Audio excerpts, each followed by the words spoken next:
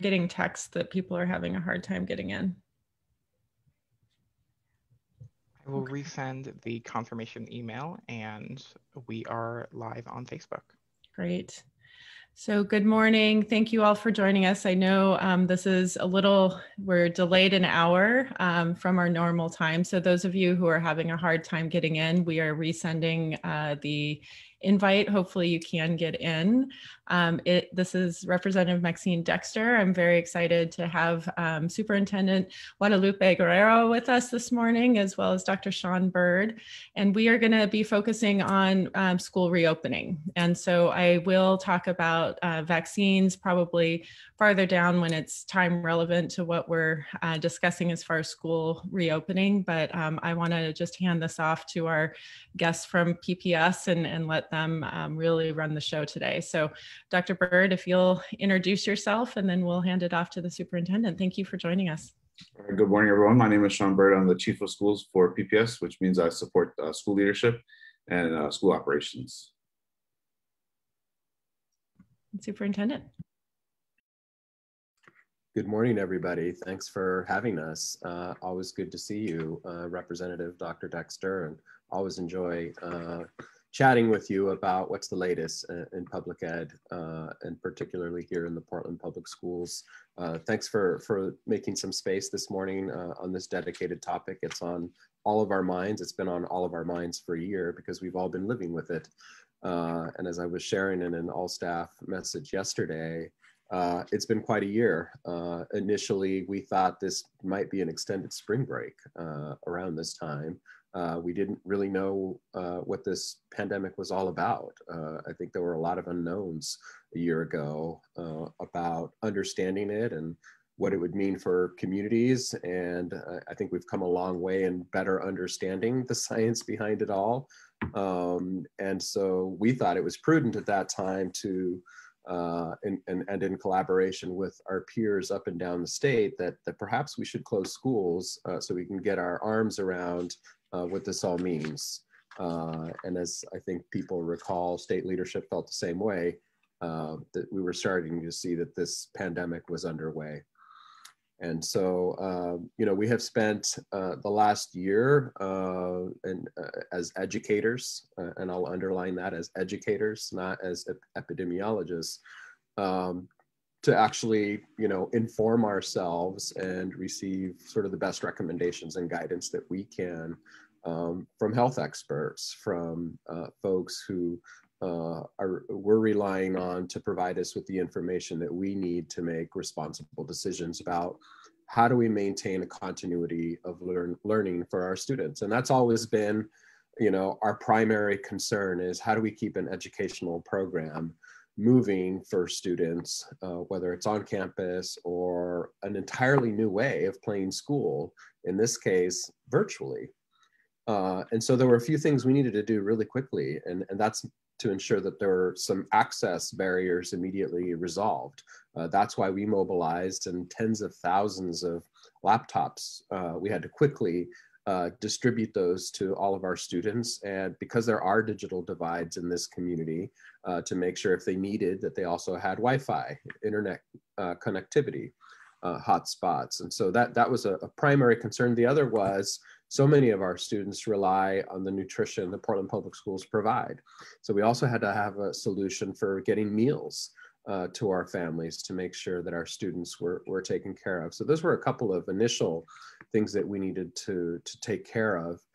And in the meantime, we had to sort of rethink and reimagine. I know that's the title of our vision, but we really had to be creative in thinking about, well, how do we deliver instruction? How do we ensure learning continues? And at that time, if you recall, we went from closure to thinking through, well, what does a comprehensive distance learning model look? And as we consulted with colleagues from around the country, challenged with these same questions. In fact, that's where I was this past hour, sort of doing a status check with some of the bigger districts around the country, who were all wrestling with the same questions. We were able to arrive at a model that allowed our educators through new learning platforms, new technology software to provide direct instruction to students at home. Now, public education as a model hasn't changed a whole lot in hundreds of years. So this was, if you really reflect on it, a supremely disruptive to the model of education as we've all known it and grew up with. And so in some ways, there's also been some gains in this pandemic about what we've learned, that technology can be an important tool. Our students, our teachers have learned how to maximize those tools. Our students have learned to sort of engage in their learning through the use of technology. So we went through this period of comprehensive distance learning. And as we pushed for clarity around metrics and recommendations for how to begin thinking about when would be the appropriate time for reopening schools, or to what extent and what precautions we would need to have in place, we began to think about what a limited in-person instruction model might look like. And so at that point, there was clarity around metrics and what mitigation efforts would need to be in place in our schools. And so we've worked for months to try to make sure that all of those components are in place. So that includes, maximizing air ventilation, filtration, and air quality in our buildings. So we put a lot of attention into, inventorying all of our HVAC systems in all of our buildings. It's important that the teaching and learning environment is as safe and as healthy as possible. Now, if you're in one of our brand new modernized buildings, thank you to the voters of Portland, you're in pretty good shape. But the vast majority of our schools, are 80+ years old. And so where we could, there was certainly a lot of cleaning and replacing of, higher grade filtration. But we felt like we needed to take a step further on that, because not all learning spaces, have the best air circulation, and so we also made a choice to invest, thank goodness to COVID relief, federal monies coming to the district, in air purifier units. And we've made a commitment to continue deploying those to every single space across the school district where teachers or students are going to be engaging in learning. The other was, a real need to be clear about what new health and safety protocols all of our schools are going to need to adopt. And so we need to sort of really create a new set of standard operating procedures, which we've done. And we needed to make sure that everybody understood those new routines, that they will be prepared to teach our students how to engage in those new routines. So things like making sure that there were protective barriers and plexiglass and directional signage, and a couple of other features that I'll talk about in a moment. It's a new way of playing school or being on campus, and there's some important constraints that come with those health and safety precautions, primarily social distancing or physical distancing, and that's a real key variable to or constraint to how many students we can have in any particular classroom space, or what numbers of students we can have at campus on any one time, or how many on the bus, or how many other people that a student or a teacher can come into contact with. So that's a really big variable that districts everywhere have had to contend with, and districts in this state in really making sure we were compliant with Oregon Department of Ed guidelines. So we've had some opportunity over the last couple months, in some cases, some schools since February, early March, where limited numbers of students have been able to return to campus, especially students who really needed the face-to-face instruction. So we have examples, initially just a few schools, and now just about the majority of schools, as of last week, had opportunities where kids were coming on campus and educators were providing face-to-face instruction. So in the meantime, distance learning has been continuing, has not skipped a beat every day. So students have been seeing their teachers, their specials, their elective teachers, as best as possible. We acknowledge that our educators have required additional preparation time to be prepared to adapt all their lessons to meet students' needs through a remote model. And now we're coming to a situation where conditions have improved. The metrics indicate that it is more feasible, more viable to return students to a fuller reopening. So we are in fact moving to a hybrid model of in-person. And I just have to remind people, hybrid means a combination of in-person and continued virtual. Oregon requirements don't stipulate what percentage of the time should be in person, but some combination of that. The other thing that was important, and I think it's probably central to our conversation this morning, there's very strong viewpoints and opinions about what school systems should be doing, how fully reopen or how fully closed we should remain. And it really isn't, our job to sort of decide that for parents or families. Our best thinking was to try to afford those options or those choices to our parents. And what we know from surveying our families is that about 2/3 of them say we're ready to come back to school to some extent. A third of our families felt pretty strongly we're not coming back this spring.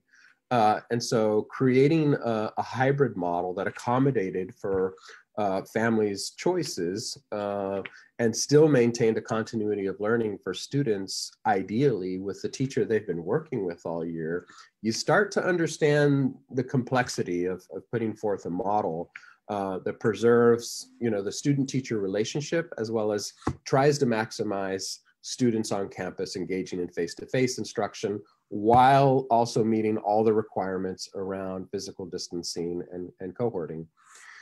Now, the rules continue to change throughout the course of this school year. And so, one thing that I know my peer superintendents in the state and I sort of share is a constant sort of need to digest revised guidelines along the way. So when you're changing sort of the goalposts on a frequent basis, it gets a little challenging because school districts can't turn on a dime.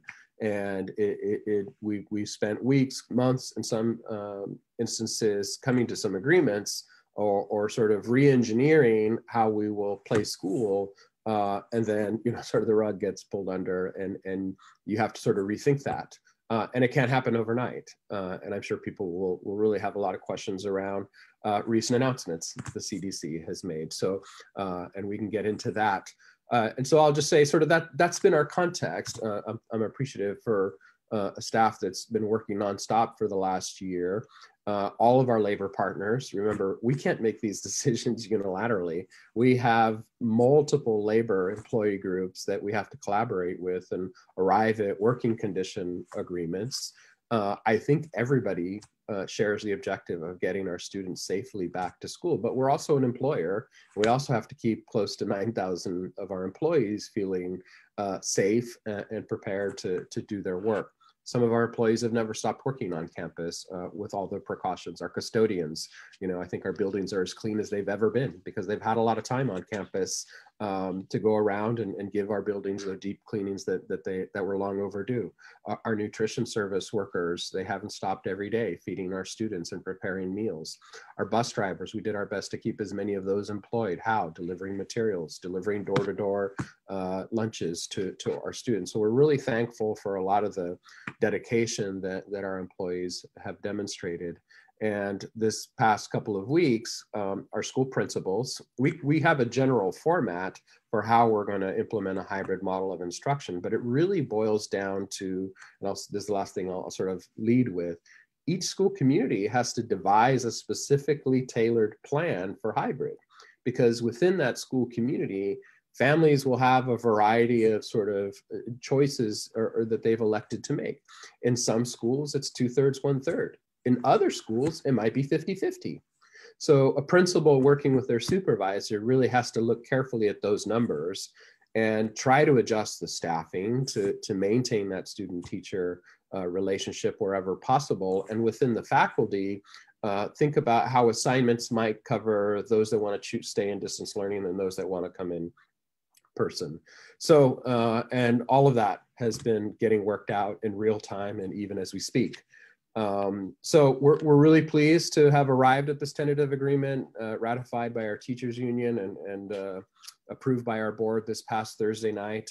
So the team is working hard to be ready for what we've announced to be a return to schools for our youngest scholars first, pre-K, Head Start, kindergarten, and grade 1 on April 1st or April 2nd, depending which group you're in. In most cases, our students are being divided up into either AM groups or PM groups.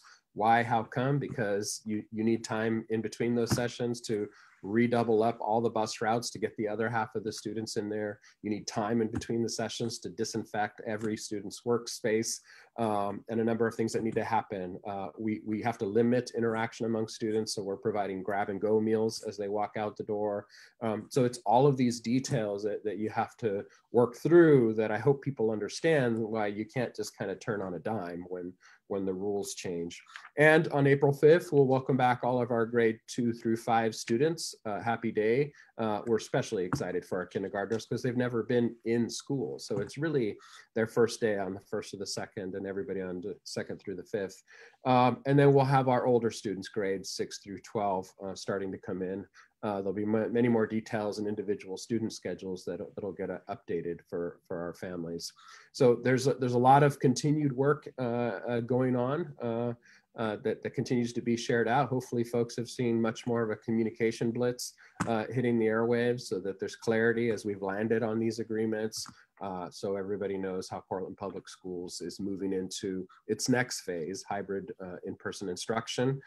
It's my hope, my expectation in many ways, that this helps set the stage for rehearsing and getting used to all these new health and safety practices. We're excited and looking forward to a lot of extended learning and an array of summer programming for our students. We really have a strong desire to re-engage our students, our families into all kinds of activities. And then we hope to do a full traditional reopening this coming fall, just before Labor Day. So that's the goal that we're working towards. We're hoping conditions continue to improve, that in fact, guidelines do get revised between now and August, so that we can engage in all the planning that needs to happen to have a fuller reopening come fall. Great, thank you so much. And I just want to first say how grateful I am for, and my son's just getting back from baseball practice, so it'll be a little loud here, but how grateful I am for how thoughtful PPS has been. And I know that it's been an a thankless sort of journey. And yet I really applaud how resilient and sustained your communication efforts have been. So, and this is being just yet another example of it. I do want to mention, because of your point about getting kids fully back into school in the fall. Hey, you guys, I'm doing Facebook Live. Rob, sorry. I'm sorry. So I really want to say that vaccines are key to keeping our schools open. And we know that the B.1.1.7 variant is likely on the rise, and we may very well have a surge coming. And yet the faster we can get our communities vaccinated, the better. And that really is what the governor and our legislative body is thinking about, in my COVID committee in particular. And so these are two endeavors that really are very intimately linked. And so I hope that PPS will continue to keep me informed as well as we work through this, to know just where are the barriers for, especially for our multi-generational families and those who are English language learners that may not have easy access. So please, I see this as an ongoing conversation. And so I'm grateful again for your leadership. So with that, Peter, I'm going to hand off to you and ask you to kind of give us some of the questions. And then when appropriate, I'll do an update on where vaccines are later. Yeah, so we asked constituents to fill out a Google form in advance of the town hall, and we've kind of synthesized a lot of the main points. Of course, constituents have very similar questions. So we're going to ask from this list first, and then we're going to, if we have time, take the questions that people are asking live. So one question that we had received a lot of questions about are, what are the guidelines regarding closing in-person / hybrid classrooms if an outbreak does occur? People are very worried about that. Yeah, that's an important question.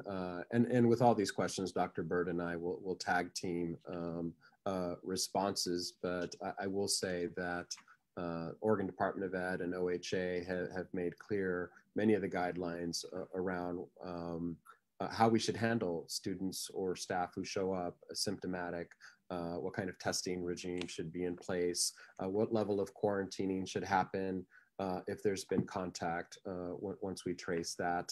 And we want to be very observant of that. As we've learned from other districts around the state and the country, sometimes it is necessary to quarantine the class, the grade level, a school sometimes. And we'll be monitoring that very carefully. But do you want to say a little bit more about this, Shawn?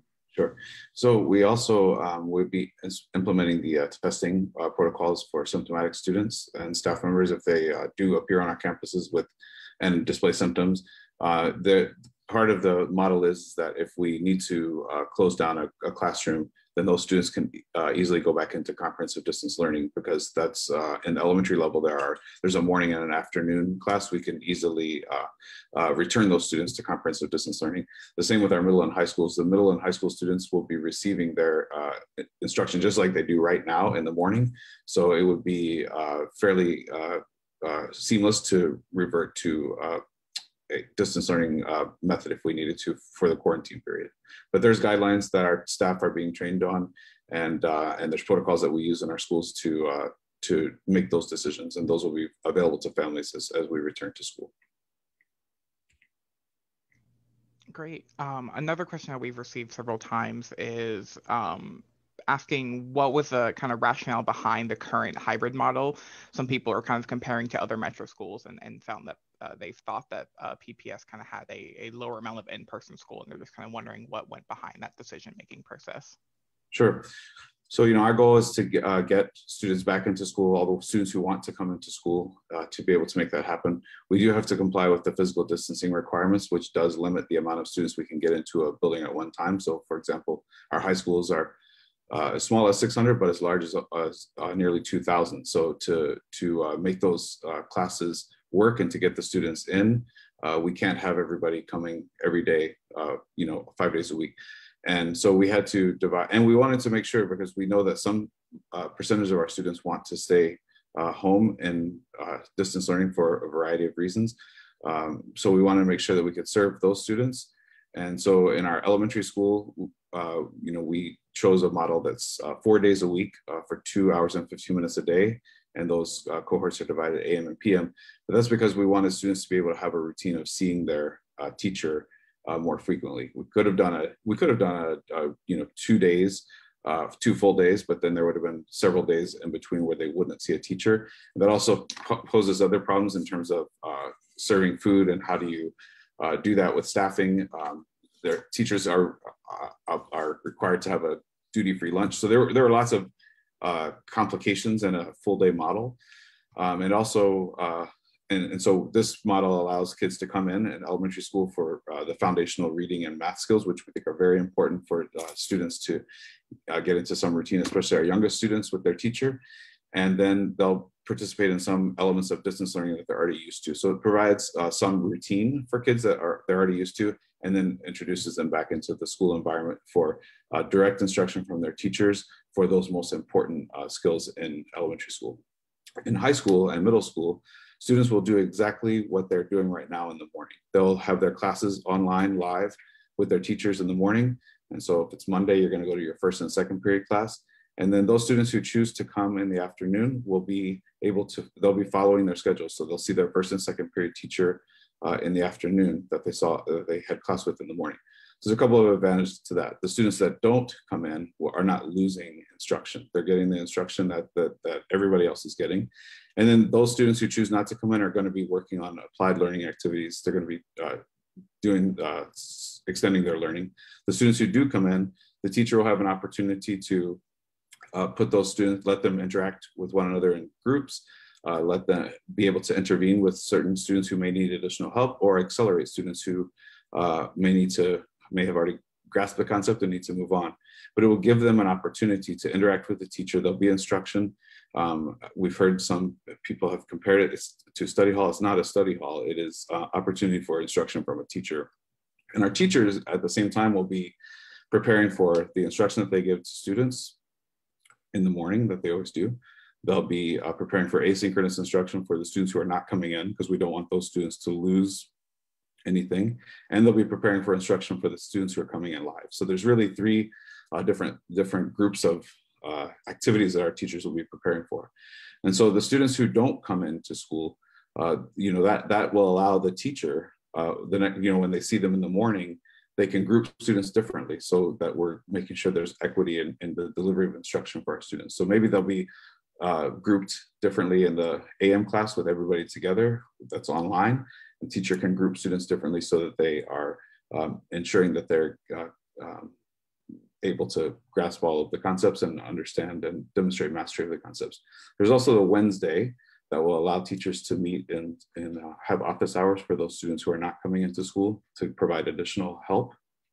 And so we wanted to make sure that all of the students who are not coming in, whether it be elementary, middle, or high school, are going to have opportunities to meet with their teachers. So that's why we had to do this model of half day remaining in distance learning and half day coming into the school for the students who wanted to. And middle and high school are very similar in that students in middle school will also see all of their classes. So middle and high school students will be able to come 2 days a week, and they will see half their classes on each day. And there'll be 2 cohorts, and that's because of the distancing requirements that are in place. Can I just interject that this is a remarkable puzzle that you have just elaborated on, and I'm just grateful for the thought that's going into this, but also the teachers. Like, I have a really increased appreciation for how challenging this is going to be and making sure everyone gets the attention they deserve. So for any teachers out there, I really do appreciate what this is looking like. And as a parent of a freshman who hasn't seen the inside of his high school yet, I really do appreciate that in-person opportunity is there, even if it's limited, just because just going into that building and having a sense of place is really important. So thank you, everyone, for making that possible. And another question that we've received a lot of feedback on is, and it was lightly touched on, but how PPS will reflect CDC guidelines and ODE guidelines. The specific kind of thing on the top of people's head is with the CDC's new recommendation for 3 feet versus 6 feet, they're wondering kind of how this will change, or if it will change during this current school year, and what plans are kind of for the fall with regard to CDC guidelines. Yeah, we all learned about that this Friday afternoon. So what a positive development. And every state has to absorb those new guidelines and recommendations, including Oregon. And so it sounds like the governor has asked OHA and ODE, to sort of look at those and see what implications they may have for creating additional flexibility and what implications they may have. So I think it gets us another step closer, with a deeper understanding now after some time has gone by around what that means for schools, or when you have larger numbers of students together. So I think it's a step in the right direction, and I think will lead to assisting us with having a full reopening in the fall. But if CDC just made this announcement on Friday, and now states have to digest that and think about how to update and revise their guidelines, and that usually takes a little while, and then that has to be shared with school districts. School districts then have to look at the implications that it may have for how we're playing school, and then we have to turn around and work with our array of labor partners around a change in working conditions. So for months, we've been relying on the current guidelines that are in effect. And those are the ones we negotiated with. And so here in the Tri-County area, every other school district did similarly. At that time, there's a 35 square foot or 6 foot physical distancing requirement, and that's what we had to observe. So in all of our conversations, that was the understanding. And we did make agreements. If we're going to change up the working conditions, then we agree to come back to the table and have those conversations. I will tell you, we've been in perpetual bargaining for a year, and for this hybrid in-person model for a few months. So if CDC just made revisions announced on Friday, and the state's got to look at their existing guidelines and then issue guidance to school districts, and then we all have to turn around and bargain those new working conditions or changes with our labor partners, that's not something that can be done overnight. And so if we stop to do that right now, it would take it would take a lot of time. It would take weeks and weeks. And once we came to those agreements, then there might be restaffing, rebus routing, and it doesn't actually resolve for the issue of the third of families that want to continue staying at home this spring semester.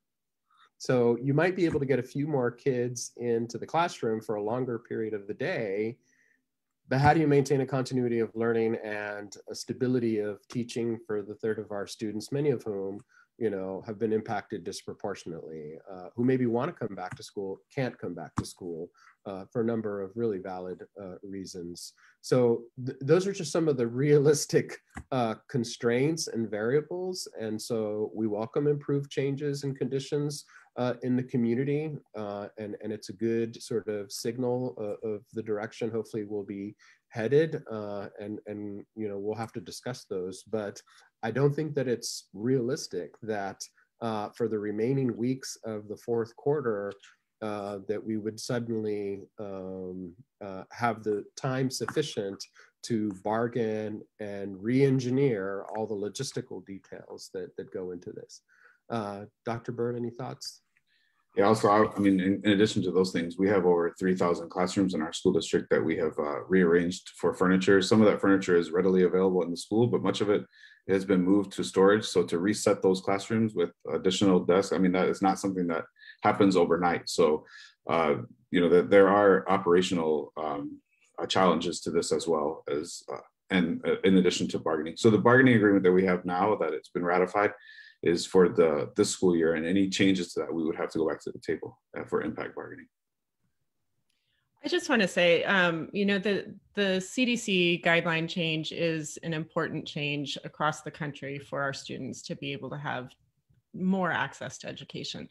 That being said, I think a pilot project in effect with fewer kids in the classroom and less burden of potential infectious particulate matter in the air, honestly, like makes a lot of sense to me. And so I would just advocate for making sure that we have the air circulation and purifying and all the things that you're doing, and really taking this in a stepwise manner as already is happening, because we don't know what's ahead.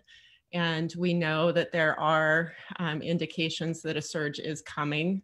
And we also know that the variant is, you know, potentially passed within school buildings to multi-generational families, and we don't have everyone vaccinated yet. So I appreciate the CDC's changes, but I also am honestly relieved to hear that PPS isn't going to try to change on a dime, and that we're going to continue with the 6 feet. And I know that there are people out there, I've heard from many of my constituents who really would be frustrated by my saying that. But after talking to many public health officials and knowing that this is airborne, I think that this is, you know, a good middle ground, and I support the work that you're doing and the thought that we're putting into it. And a well-planned, executed education space feels better to me than trying to bring something together at the last second to adjust. So I'm fully in support, and I really am grateful for that. So Peter, go ahead. I'm sorry, I know that I just interjected again. I was going to say, I know that you had a question regarding testing and tracing. I feel like this kind of fits into that discussion of safety. Yeah, so, you know, my lens that I'm going to bring to this is really my COVID-19 concern. And so I do want to, you know, understand the resources that the schools will have, or the district will have, as well as what you need. We absolutely will need testing and tracing capability, especially knowing that the B117 variant can pass amongst children. And so what are you feeling like you're ready? Do you feel like you have all the resources you need? And if not, like, how can I help in that regard? So we have, we're in the process, each principal registers for the testing program that's provided by OHA. So we're in the process of acquiring those testing kits, those rapid tests that we'll be using for symptomatic students. And then we do have contact tracing procedures in place. So anybody that comes into our building has to sign in. And so we have, you know, controls about who is coming in. and where they're going. That's why the cohorting is so important, that we know exactly who is where, and we have symptom spaces set aside in our buildings to monitor students who are not feeling well, or faculty members who are not feeling well. But we are going to be implementing the testing program as outlined by the OHA, and that will be new to us, obviously. So we'll see how that develops over time. I don't know if you want to add something, Superintendent. Great, thank you. All right, and we have time for a couple more questions. So one question that we've received is, how is the change to a hybrid model going to impact the lunches and meal programs that the district has been so valiant on in terms of providing these meals to students? Yeah, we will continue to provide meal service to students. What will change now is all of our kitchens will essentially be open because every school is open. So there is easier access in some ways. Right now we have about 40 sites, I think, that are meal distribution hubs. We also deliver using our transportation system. But now all of our kitchens will be reopening, and students who come to school will be able to grab and go service for those students to take their lunch if they're in the morning, and plus their breakfast for the next day. And the same is true for the afternoon. It'll be breakfast and lunch for the next day. So students who are not coming to school, we're developing those plans for those students who are staying home, or what time they would come. Because again, we want to make sure that there is sufficient time for our staffs for our custodial staff to clean the buildings, also to limit the number of people that are coming into buildings. We don't want people mixing. We need to make sure students that leave, and then there's some time for students who need to come to get food to be able to do that, so that we have some distance in there. But we're establishing those schedules, and we'll be communicating those to families very shortly. But the meal service will not be interrupted at all. Great. And the last question that we have is with regards to if the district is planning or looking at ways of kind of continuing this hybrid model post-COVID, once we get over this, in terms of, many students have succeeded in this kind of hybrid model. And if the district is considering looking at what, a fall, assuming everything is going as planned, may look like and going forward. That's a great question. I think we've learned a lot during this pandemic, and one of them is how powerful technology can be as a tool or as a platform. As challenging as it's been for a lot of students and families, we've also heard reports directly that for some, this has actually been a better medium for them. For whatever reason, they've enjoyed sort of the independent management of a more personalized learning plan virtually. And we've always had students that have preferred that kind of a model. In Portland Public Schools, we've had a virtual scholars model, for instance, where students take their coursework online and check in with an educator periodically. We are giving thought to, and we are already making plans for expanding our virtual scholars program, particularly this summer for high school students who we want to make sure stay on track and need to earn some credits. But it is having us think about, well, how do we invest in this kind of an option and expand on that kind of programming beyond just the typical high school credit recovery model. And so, because there are students out there who just, for whom they've actually thrived a bit more. And in some ways you'd think they might have grown more isolated or retreated, but in fact, they're appreciating the interface that the computer is providing. So what that looks like is sort of a question that has educators around the country sort of, rethinking about, well, is there a role for a virtual or an online school option in K-12? I don't know sort of to what extent or what might be most age appropriate. I think it's a little harder for, say, a kindergartner to do a full-time virtual program without some bit of support. But maybe it's middle school we expand down to. Maybe it's the upper grades. I don't have a concrete answer, but I know that our teaching and learning department and many others have sort of vocalized the same kind of question. Is there a place for hybrid learning in the future? It's hard to say until we get a little bit closer in the end of the summer, whether that's even a necessary option that we may need to sort of account for. What would it look like if, at a 5th grade at a school, if the 4 teachers in a particular grade level, 3 of them were in person and 1 was handling kids who were opting into a more of a distance or a hybrid type of program. They're all possible, I guess, logistically, but we don't have a concrete plan today around saying to families a hybrid option will continue to be available to you in the fall semester. We're not there yet, but we're certainly giving some thought to it. Thank you. And I know, Vesna, this is something that's kind of hits close to home. I didn't know if you wanted to do a follow-up on that. Yeah, I just want to, everything you answered mainly my question, but I'm like Maxine, I'm a physician, I'm a family physician in the Gateway community. So I have patients who are principals, who are custodians, who are students. Like, I feel like I've heard all sides. Plus, I'm also a mom of a 12-year-old with an IEP at PPS who has thrived in CDL. Mm-hmm. So I've really checked my privilege at the door and sort of not been a part of this conversation at all and sort of let you guys figure things out. I think you've done a great job. I mean, I really have not been vocal at all, not gone to any meetings or anything. And I just want to make sure that the parents, like in my situation, are having as loud of a voice as the parents who are all in, like, let's go back to normal. Because when I hear let's go back to normal being said, like my hair stands on end, because normal wasn't great. I mean, the classes are too crowded, et cetera, et cetera. My son did not thrive, So I just want to make sure that if you're not, I am motivated to reach out to the communities that I'm a part of.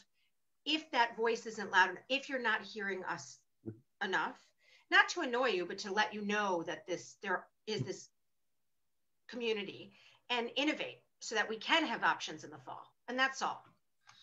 Yeah, I think we would welcome the occasional reminder, but I'll assure you, we didn't go into this business because we're only thinking about some of our children or youth. We're thinking about every one of them. And I think that has been frustrating to some factions of the community who have strong viewpoints, maybe are a bit more organized in vocalizing those opinions. I'm not in this work because I think it's a popularity contest. So I'm always thinking about every one of our children, especially those that are being disproportionately impacted. I'm in no rush to go back to what was, because I'm very clear that wasn't serving everybody. And so this is an opportunity to reimagine our school system, to create a more expanded view on what's possible. Our students with disabilities, our immigrant students, many our Black and Native youth, we've been doing better with them, but perhaps this is another opportunity to engage in some dialogue with those focus groups in those communities to say, are there any aspects here we should try to hold on to and incorporate as we think about reopening? I think you're right. Back to normal is not a good way to put it. And public ed as a model hasn't evolved a whole lot over the last couple hundred years. This could be one of those disruptions that gives us permission to be more creative, that better meets the needs of our students.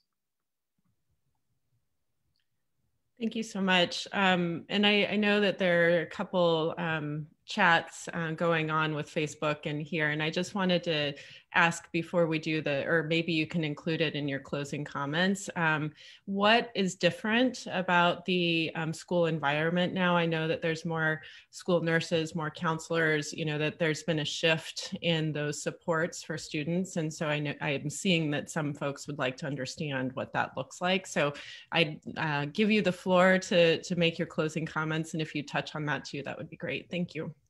Sure, and I'll let Dr. Bird sort of have the last word here. One thing that's been important to us in applying a more equity-centered lens to our work is how do we differentiate, in particular for our underserved school communities. And I think you see evidence over the last couple budget cycles, our resource management should reflect those values. And so you've seen us, even before this pandemic even hit the streets, we had already started to make deeper investments in social workers and counselors and direct student services to students. I'm also a champion for the arts, and many schools in our district didn't have access to visual and performing arts. Every school should have a commensurate array of opportunities and experiences available to our students. So we've been inventorying. We have a pretty clear spreadsheet about what schools have what, and we have been filling in those gaps pretty aggressively. And then there's another aspect that maybe not everybody appreciates, but we've been over-resourcing a lot of our poorer schools who don't have the capital or the means perhaps within their school community, who also are deserving of an equitable level of conditions and experience in their schools. So we've tried to make a very conscious effort in that regard to make sure that that's in place. And we do have some state designated schools who, for historical trends, haven't produced the outcomes that we would hope every one of our students is being afforded the opportunity to. So we're also putting in place some supports and interventions there as well. But Dr. Bird, he oversees our portfolio of schools and the team of supervisors who support our principals and our schools. And this is the daily conversation that we engage in. What's the customized school improvement plan? What else do they need? Maybe this school doesn't have a foundation, but there are many other ways that we're supporting that school with additional teaching staff or support staff or community partnerships that can provide wraparounds to some of our culturally specific student populations. Shawn? Yep, so we definitely have added over the years more counselors and social workers. So we have many more of those available in our buildings that we'll be relying on as students return to school.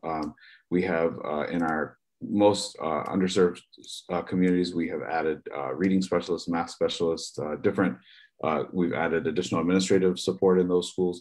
So we really tried to look at the school's need and then staff them appropriately based on the needs that they have. But I know one of the things that many people are concerned about is the social emotional issues that students have been having as they've been away from school. And so we're ready for that. We have, we'll be devoting some time each day for some of those kinds of check-ins that teachers are doing those now online, but there'll be a renewed focus on that in our buildings. And social emotional learning is not something that just is a separate thing. It should be woven into the daily routine of a school. And that's all about building community and building relationships in our classrooms. And so that's why it is really critical that we get kids back in school and we get them into some sort of a routine. So the whole basis of our hybrid model, every model has constraints, but what we wanted to do was provide as much routine and stability for students as we could as they sort of enter back into the school for the last year. We want to celebrate the seniors who are graduating this year and their accomplishments over the last 13 years. This is not the way they dreamed of ending their school year, I'm sure. And we want to get those kindergartners who've never been in school. We want to get them into and ready to take off and be successful for the next 13 years. So we're really excited to welcome our kids back. Our teachers are really excited to welcome their students back. And we look forward to a safe return. We've spent a lot of time and energy on creating safe environments in our schools. It will look a little different. There'll be some distance. People will be wearing masks, but we need to keep everybody safe. And that's what we have spent the last several months focusing on. So we look forward to seeing our youngest kids on April 1st and 2nd, and then our older kids on a return after that, April 5th for 2nd through 5th and April 19th for our high school students. I also just would like to point out that we have had over 4,000 students have been participating at the high school level in athletics. And so that's been very successful since October. I know your son was playing baseball this morning. So, and we've added fine arts programs into that. So we've had kids come back. We're just looking to now even have more students come back and bring some more routine to their lives, which we know that that lots of kids do need and thrive on. So we look forward to seeing everybody soon. So thank you for the time today. No, thank you so much. And I know that we had quite a few people watching on Facebook Live, and we had lots of folks submitting questions. And so I think we had a pretty good representation, but this is going to be an ongoing conversation. And so I really look forward to checking in, hopefully after school gets going, and see how that is, and communicate whatever we can to my constituents. I do want to just let people know that the importance of vaccination is top of mind right now. And, there's concerns about the vaccine. I can just reinforce that they're safe. The side effects are usually very modest, and when they're not, they're short-lived. we have got to get our communities of 60 and older vaccinated. And that is fundamental to keeping our schools open. If there are outbreaks and those are causing illness, that will cause disruption to learning. And so as a community, I think we all are aligned around wanting our kids to be back in school. There are so many people who really want that. And also those of us who just want the rhythm of school to finally kind of be sustained. I think the disruption of getting back and then having to quit, that sounds like even worse to me in a lot of ways. So please, everyone, know that you are eligible for vaccine if you're 65 and older right now. On March 29th, it will open to those with comorbid illnesses. And I believe it's 40 to 65 in that age group. And then also if you are an agricultural worker, seasonal worker, or a wildfire worker, mostly because those folks are going to be at work soon and they need time to get vaccinated and protected. And then May 1st, all adults 16 and older. So that includes our high school community. And so my daughter's a senior in high school, and we talked about this this weekend, that it's going to be a really great opportunity for our high school students to stay safe through the rest of the school year and into the extended part of the summer. And that's the last thing I wanted to say is, as a legislator, I am so excited about the funding that we have for sustained and robust summer programming.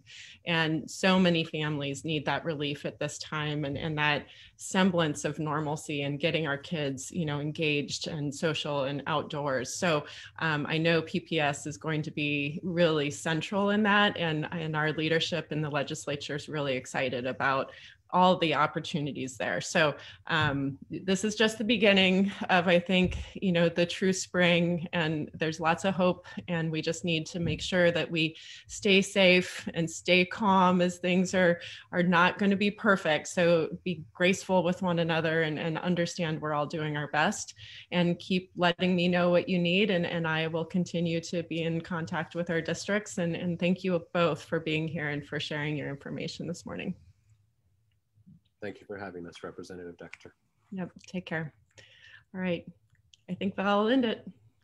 I will also quickly flag that we will be hosting a town hall this Wednesday, the March 24th, from 5 to 6 p.m. with County Commissioner Sharon Myron and Portland City Commissioner Mingus Mapps to talk about public safety in the Pearl District.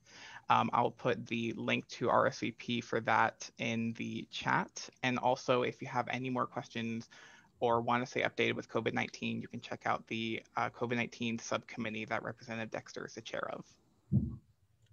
All right, thank you so much. Alicia, did you have questions?